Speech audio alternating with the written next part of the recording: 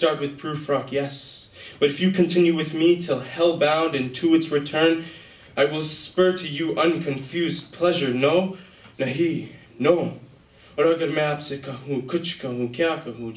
I attended the Muslim Monologues, which was essentially an event for undergraduates from surrounding universities as well as the George Washington University to kind of just tell their stories, whether it was through song or poetry or just like essentially like stories themselves, to kind of just be vulnerable and talk about their life as American Muslims going through the college experience.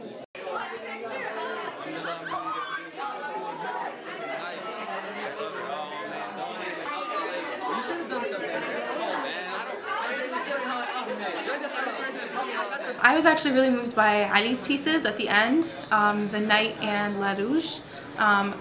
There's something about the way that he shares what he feels, and it's so poetic to me. And it's not just the words that he's saying, but the way he's saying them, you can really tell that they're coming from a really deep place within him. And I actually didn't know him before he auditioned, but through his performance, I do feel connected to him.